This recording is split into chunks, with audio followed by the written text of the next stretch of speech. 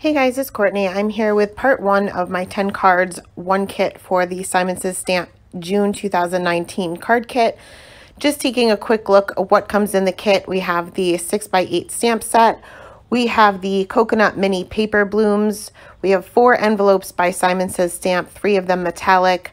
We have some ephemera by Cartabella, as well as some 6x6 double-sided paper, also by Cartabella. This actually matches all of that ephemera. Then we have the Rock Candy, it's clear glitter, and this is by Tim Holtz, as well as a glitter duster that is by Stampers Anonymous. We also have some cardstock by Simon Says Stamp as well. We have Green Leaf, Cotton Candy, Ivory, and Black, and Desert Storm by Nina. We also have the inspiration sheet as well as a list of all of the products. So we're going to jump right into card number 1, and I'm going to be using a piece of the pattern paper here, and I'm going to cut this into 3 squares. Originally, I had cut this to 2-inch squares, and I wanted all of these to fit kind of vertically on my card panel. Realized that they were not going to fit, so I ended up cutting these back down to 1.5-inch squares, and that way they would fit vertically down my card panel. So once that's done, I have a piece of Nina Solar White 80-pound cardstock here, and this is cut right now. It's cut to 5.5 by 4 1/4, and I just kind of laid out my pieces there to make sure that they were going to fit. Going to use a piece of the Green Leaf cardstock from the kit. 1/2 of it will be for my card base, and the other piece I'm going to use for my sentiment strip. I did cut down my panel there. I took a 1/2 inch off the one side, the long side. So I'm going to treat this cardstock here, the green cardstock, with my anti-static tool, stamping my sentiment there with Versamark ink, sprinkling on some white embossing powder, and I'm going to go ahead and heat set that, and that embossing powder is Hero Arts. Once that was heat set, I'm going to bring out my tonic paper trimmer and cut this down into a skinny little strip that will go across my card. It's going to be a very small sentiment. This is definitely a clean and simple card. So once that was done, I'm going to go ahead and score my Green Leaf cardstock and use my bone folder there to get a good crease. Going to adhere my card panel down to the center of that card base, leaving a border on both sides, and I'm using Tombow Mono Multi Glue. And then I am going to use my Scotch foam tape to go ahead and pop up my little squares of pattern paper here. And in order to make sure that they are lined up the way I want them to be lined up, I'm going to use my grid mat to kind of mark the center of my card panel and use my T-square ruler to make sure that the first one is straight, and then I'm just going to kind of eyeball the other 2. Now I'm not really sticking this on, I'm kind of just laying them down at first, and once I'm happy with the placement, I'll go ahead and stick those down permanently. The Scotch foam tape does stick pretty good. So we definitely don't want to add any pressure until you're happy with the placement. So once I was happy with the placement, I'm going to go ahead and add my sentiment strip there, and I want that to go directly on the center square there. But some of it is going to hang off the sides. So I'm going to take little teeny tiny pieces of Scotch foam tape for either side, and then I'll use my Tombow Mono Multi Glue for the middle where it's laying flat on that piece of pattern paper that's already popped up. So I don't need to add any more dimension to the middle, just the sides so that it lays flush against the entire card. Once that was done, that was it. I left this as is. That's card number 1. Jumping right into card number 2, I'm going to take another piece of Nina Solar White, and I'm going to use my Misty for this because this is the first time I'm stamping this, and obviously it's quite a large image. I'm going to use the rectangle frame that's part of the stamp set, And I'm going to go ahead and stamp this out with Blackout ink by Ink on 3 because it is a Copic safe ink. I did end up stamping this twice. Like I said, sometimes the first time you stamp an image, you don't get the greatest impression, and the larger the stamp is, the harder it is to get a good impression the first time. So once that was stamped out, we are going to go ahead and move on to the Copic coloring, and I kept the Copic coloring very simple for this. I am going to leave all of it in just so that you can see the color combinations that I used. But for this first group of leaves here, I'm going to go right in with my darkest color. Because these are super teeny tiny areas, I'm not really too concerned about having the paper saturated. I am adding a little bit of shading on the base of each of these leaves as well as the tip of each of these leaves. That way, once we have the highlight in the center, it will kind of appear as if the leaf has some shape to it, as if it's kind of bowed out or bent out a little bit. I colored the other bunch of leaves that appeared to be the same way with the same color combination, so I won't show you that, but we'll move on to the second set of leaves, and I'm going to be using a different set of greens here. And for these, I am just adding some shading to the base of the little leaves there. And starting off again with my darkest color, blending that out with my 2 midtones, and this time I am leaving the highlight on the very tip of each of these leaves. Again, color the other leaves that were the same with the same color combination. Moving on to the next color combination here, going to bring in some YG 90 markers and shading these the same way, just on the base and the tip of the leaf. And that way these will also appear as if they're kind of bowed out. I did keep both of these in here because I colored these at the same time. There's not too much to color with this particular color combination. These blend really well because it is a natural, or yeah, I guess a natural blending family. So going in directly with your darkest color, you shouldn't have an issue no matter what type of image it is, even though these were really super tiny. So once that's done, I'm going to bring in my final combination here, and I'm going to bring out some BG markers for this last set of leaves here. And again, going in with my darkest color first, blending that out with the mid-tone, and in this case I'm only using a 3 color combination here, and then finishing off for the tip of the leaf for the BG 72, which is my highlight color. Once all of my leaves were complete, we'll move on to the flowers, and I wanted these to be red flowers, and in the end it kind of looked like a Christmas card, but it is what it is. So again, just going to show you one of these. This time I am starting off with my lightest color here because I have some of this flower that's kind of cut off in the middle of the frame. I wanted to kind of create a guide with my lightest color first because the reds are so difficult to take away if you accidentally go beyond where you'd like to color, or if the color bleeds, it's very hard to take away. So I decided to start with my lightest color first. Then I'm going in with the R89, which is my darkest color, just adding a little bit of shading on the base of each of the petals. Also paying attention to where one petal is laying behind another. And on that top petal, it's kind of folded over on itself, so that would also create a shadow. Next, going in with the R46 and blending that out a little bit further. Then bringing in the R27, I believe I used, for the lightest mid-tone, and then finishing off with that R22 for the highlight, and that's pretty much just leaving the very tips of each of the petals for the highlight. Once that was done and everything was colored, I am going to take my white gel pen just to make sure that my lines are a little bit more crisp around, especially around the flowers, for the opening of the frame. Next, I'm going to bring out my sending die, and this is also by Simon Says Stamp, but this is not part of the kit. I want to have a highlight, or not a highlight, a shadow around my word. So I'm putting my word face up, taking a black piece of cardstock, and I'm tracing the word with my white gel pen. Now you want to give this a couple of seconds to dry before you go in with your fussy cutting, because the white gel pen tends to smear and you get it on your fingers, then you get it on your card, and you know the deal. So I went ahead and used my scissors to fussy cut that out. Now I'm going to be flipping this over so it doesn't matter if a little bit of that white gel pen shows. I also die cut the word itself out of white cardstock, And then I will go ahead and adhere that word down to that shadow piece that we had fussy cut.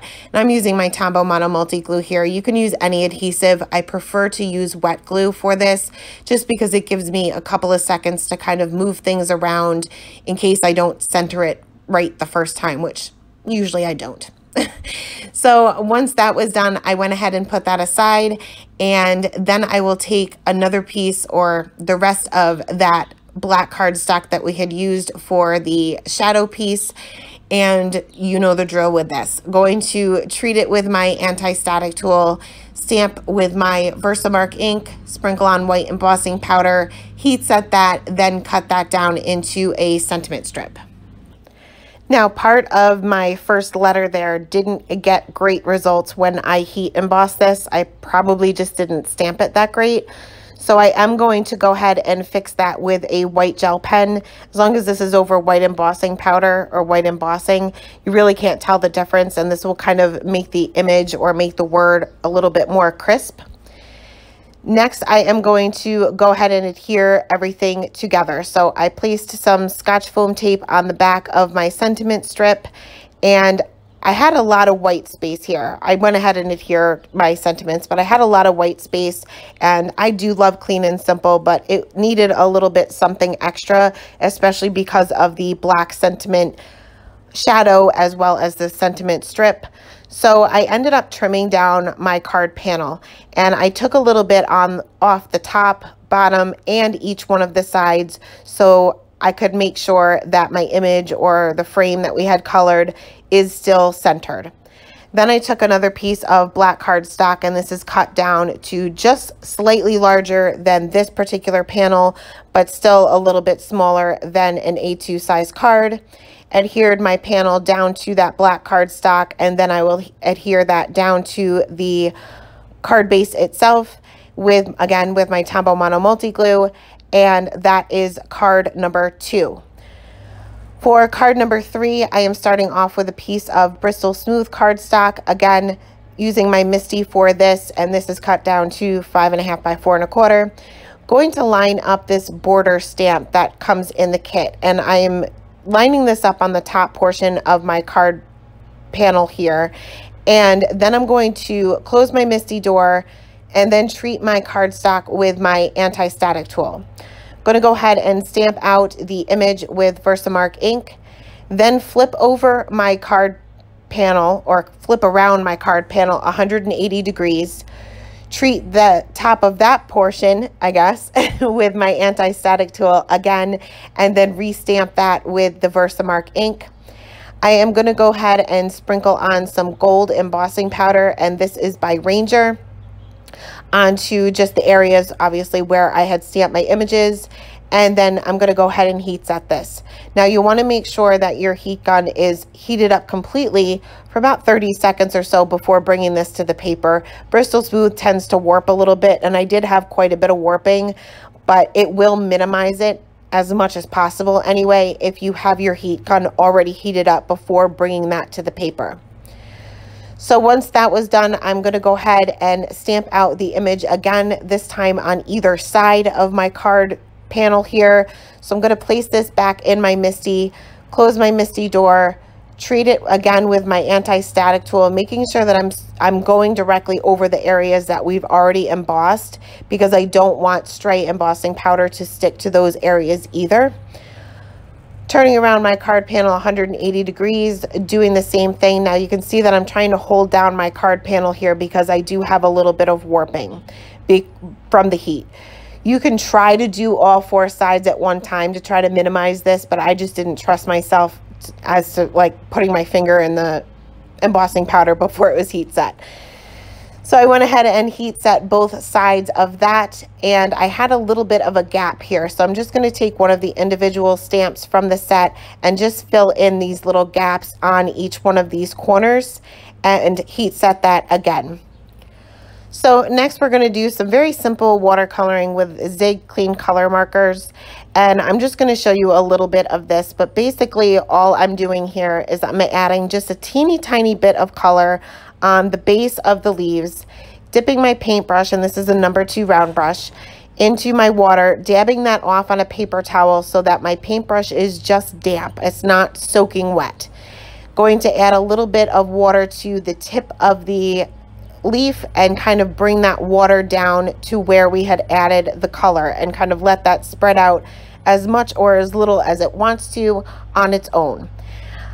Next set of leaves, I'm doing the same thing. I'm just using a different green here, just adding a little bit of color to the base of the leaves. Also paying attention to where one leaf is hanging over another, just adding a little bit of a shadow there. Going in with my damp paintbrush to add that water and let that spread as much or as little as it wants.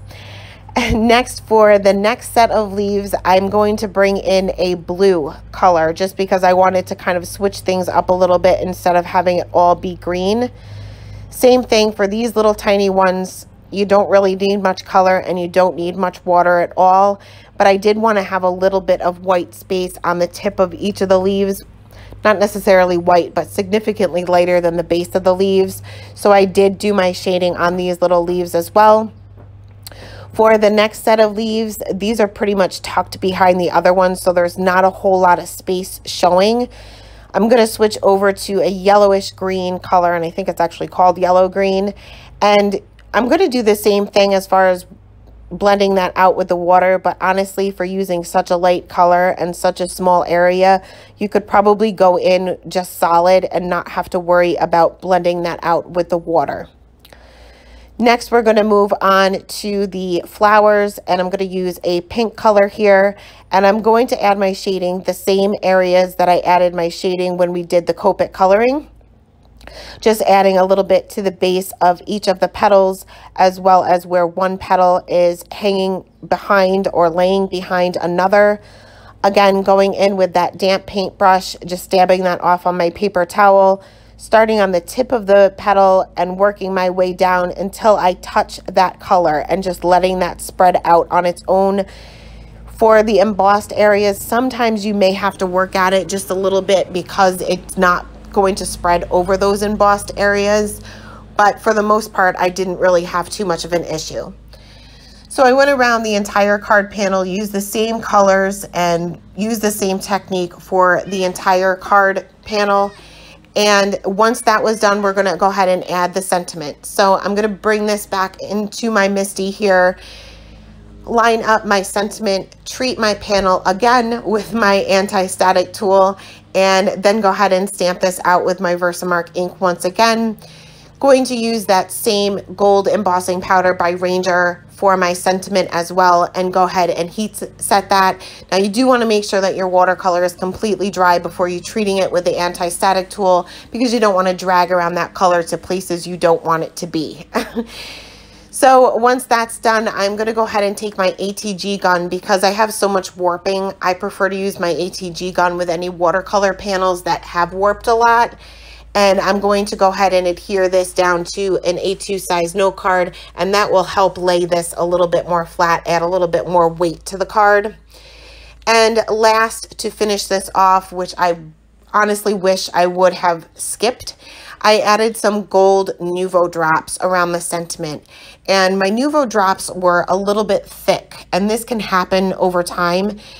So what I do is, once I had the drops down, I just tap the back of my card panel to kind of get these to lay a little bit more flat. They will take a little bit of time to dry, but usually that will help kind of make these lay flat and kind of spread the way they're supposed to spread.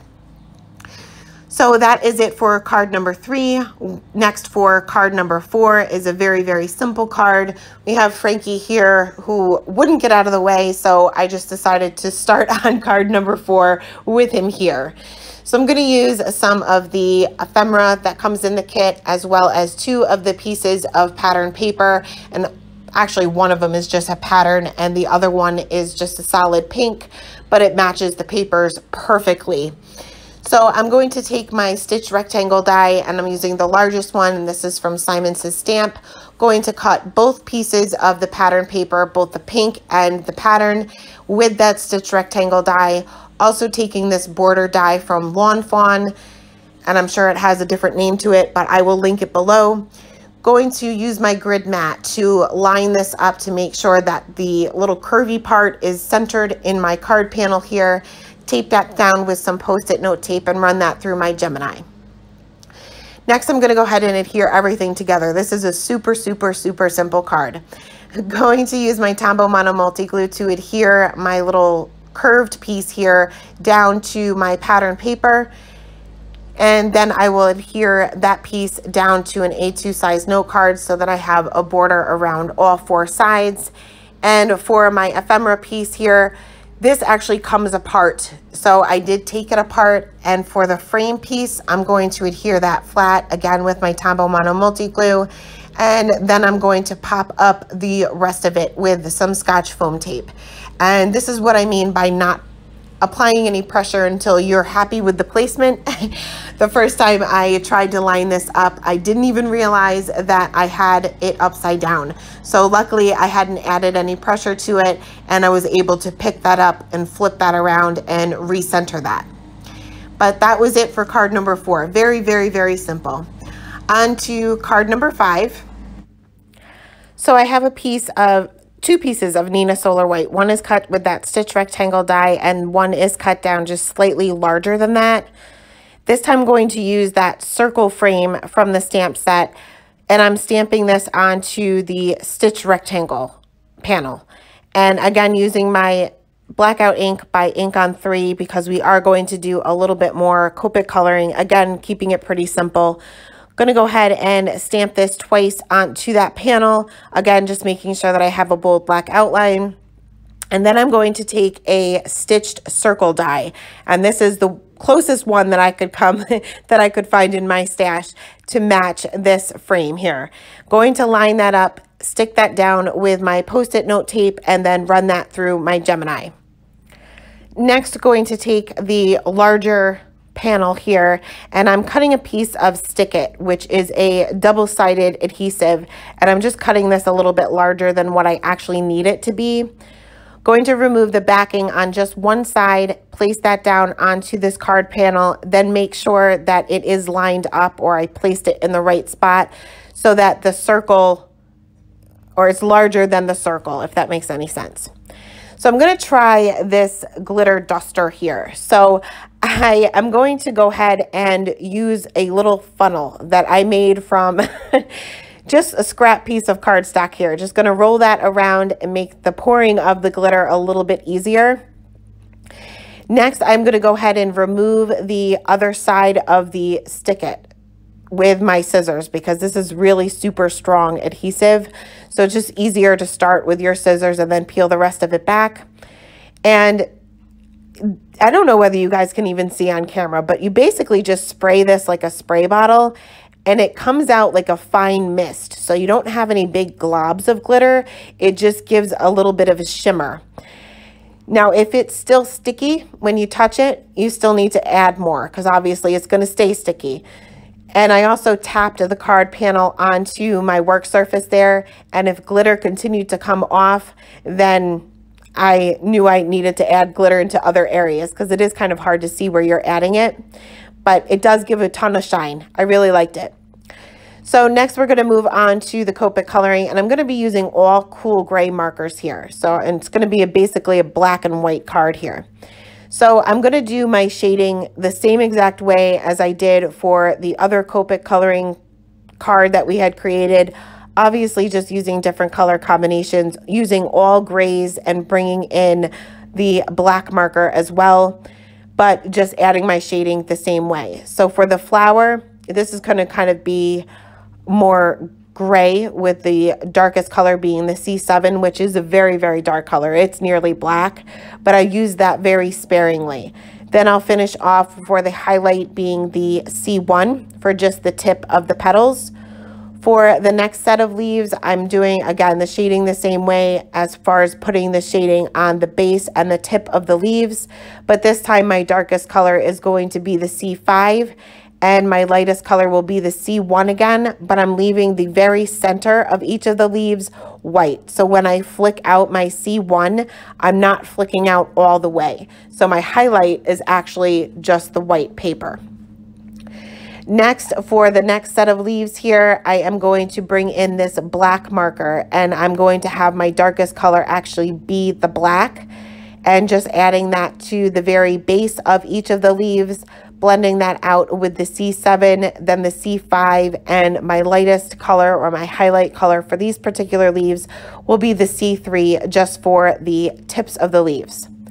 So color the remaining leaves the same way, same color combinations as I showed you.